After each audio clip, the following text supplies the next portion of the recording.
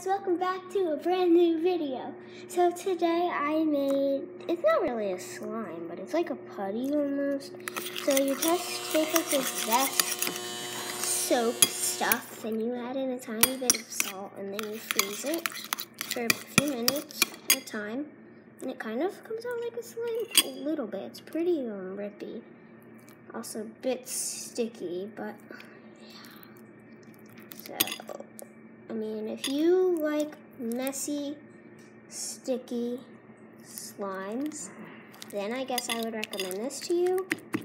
But we're gonna activate it a tiny bit more with a tiny bit more salt. So, throw this out here.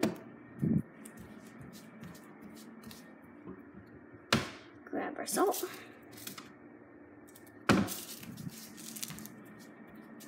Then we're going to add in a bit. And then we're going to mix it. But you don't want to add in too much salt or else it'll completely melt. And it will not even possibly ever turn into slime. And I've learned that the hard way.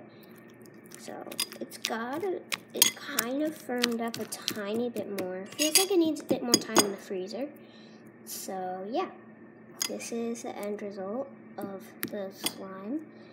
So if you like sticky, messy slimes, I'd recommend this. If not, wouldn't recommend it. Okay, bye. Have a good day. Make sure to like and subscribe, and also feel free to leave a nice comment. Okay, bye guys. Have a good day.